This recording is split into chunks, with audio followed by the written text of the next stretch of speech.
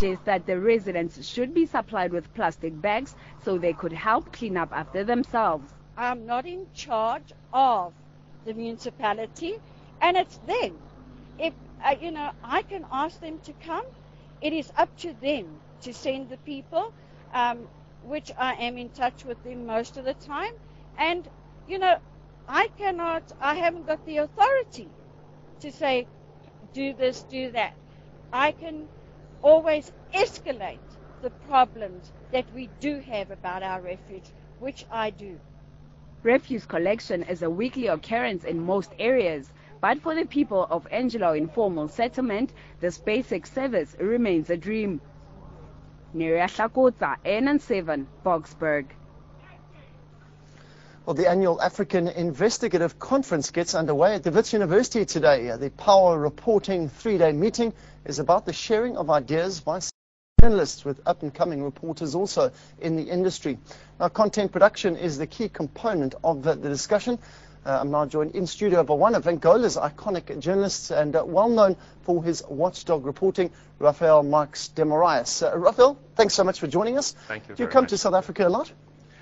Not quite often, as I would like. But do you follow South African media at all in the coverage of certain stories? I do, and actually I used to, some time ago, be a commentator for SABC Africa, and I also wrote for some South African newspapers, so I'm quite familiar with the South African media landscape, and I have been following also the tensions it has been facing in trying to push and maintain that space of freedom of press and freedom of expression. Tell us a little bit about this 3-day conference. The program, it looks fascinating. Obviously, a lot of issues being covered. Take us through some of the main sort of workshop issues.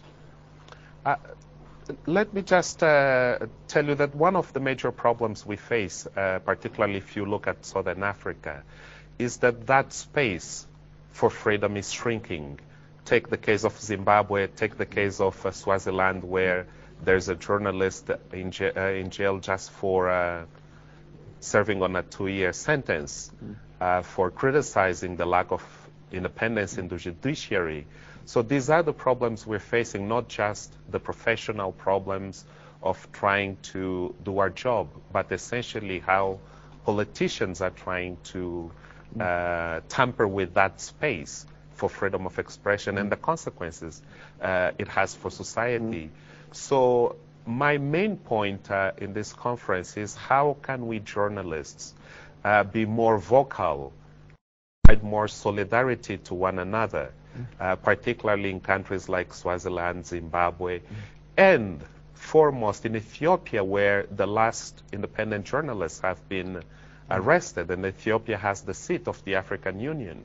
And very little is said about it. How can we really be talking about African Union, how Pan-Africanism, when the country that hosts this very ideal is so repressive and has very little criticism from journalists around the continent and from politicians. So I think we have to be more proactive in pushing the boundaries for free press, not just in our countries, but across Africa. I guess when you compare it to the likes of the Middle East, we have, as you said, maybe it's maybe not as sort of dangerous if you look at some of the, or is it not publicized that there's a lot of danger for journalists in Africa as opposed to the Middle East? There's a lot of dangers for journalists in Africa. It's just not publicized. That's the main difference. Just to give you an example, last year, September last year, I was arrested for covering a trial outside the courtroom.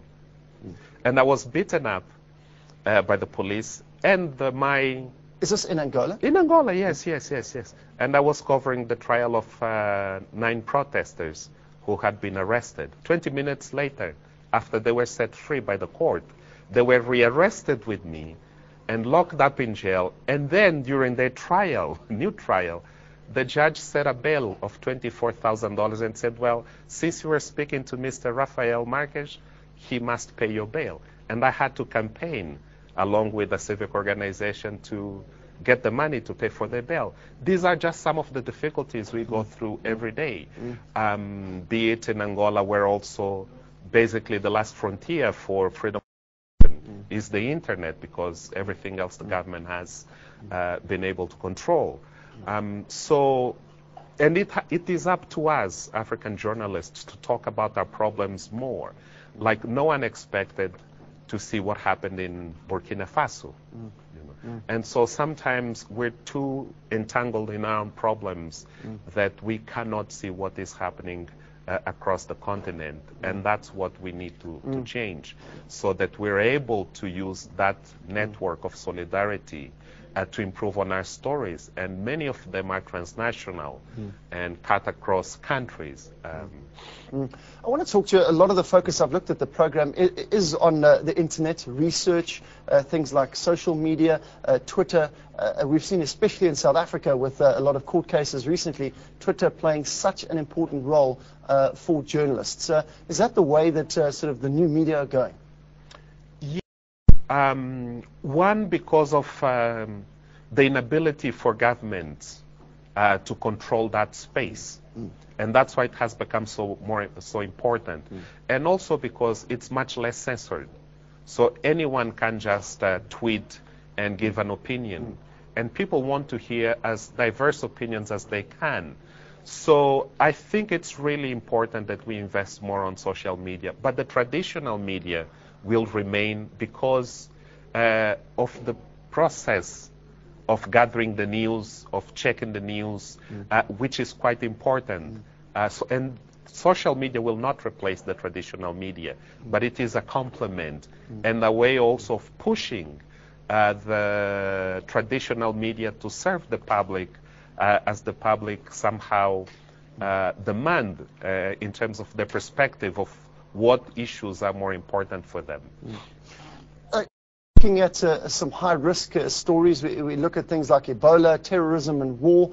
Do you think life as a journalist on this continent, or do you think the likes of Ebola, terrorism, is being given enough coverage by sort of journalists across Africa? To a certain extent, yes. And you also have to be mindful that there's a problem that affects directly many journalists and families. I just received an email from a friend in Liberia saying, well, I'm going through all this process. And we cannot at that point detach from the realities of our own countries. But I don't think the attention has much to do with the journalists, but with the way the media houses are controlled and what decisions are made to provide specific coverage for this or that particular issue. I'll give you one example. In some countries, for instance, with these new events in Burkina Faso, countries that are repressive in nature will play down that news, so that they don't become contagious. And that's how sometimes we try to contain, or governments and those who control the media try to manipulate coverage. And that's why social media is important in so many countries to circumvent that control of the media by the powers that might be. Rafael, do you think journalists are protected enough by law? I don't think so. And the major problem is not the law. The major problem is the political will and their ability to also expose the governments that abuse the law, be it in Zimbabwe, be it in Angola, be it in Swaziland, which are some most intractable cases in the region. I don't think it's a problem with the law. In the case, for instance, when I was arrested last year, I was outside the courtroom. As a journalist, I'm allowed to cover a trial, and yet I was arrested. And then the police chief said, well, now you're free to press charges against us after beating me up. Unbelievable. It's just one example. You'll be giving some talks in the coming days, is that right? Yes, I'll be giving the Carlos Cardoso Memorial Lecture tomorrow. Excellent. Well, yeah, best of luck. Welcome. Thanks for spreading the word in our country and I guess giving more insight to our journalists. I'm chatting to Rafael Marques de Morais. He's a well-respected Angolan journalist. He'll be chatting at this power reporting 3-day meeting at Wits University. So we'll keep you updated on any developments that come out of there. Well, opposition and leaders in Burkina Faso talking about Burkina Faso. They've called a new mass rally in the capital of Ouagadougou. Burkina Faso is preparing for another day of mass protests as opposition and civil society leaders challenge moves by the military to step into the power vacuum left by the ouster of President Blaise Compaoré. Now, on Friday, President Compaoré was forced to resign as plans to extend his 27-year rule exploded into violent demonstrations that saw Parliament set ablaze. Now, the army has pledged to put in place a unity government to manage a political transition. The military has named a high-ranking officer, Isaac Zida, to lead the country's transition. But opposition and activist leaders swiftly issued a statement warning the military against a power grab, demanding instead a democratic and a civilian transition. We ask to be given some space to work towards putting our country back on track in the interest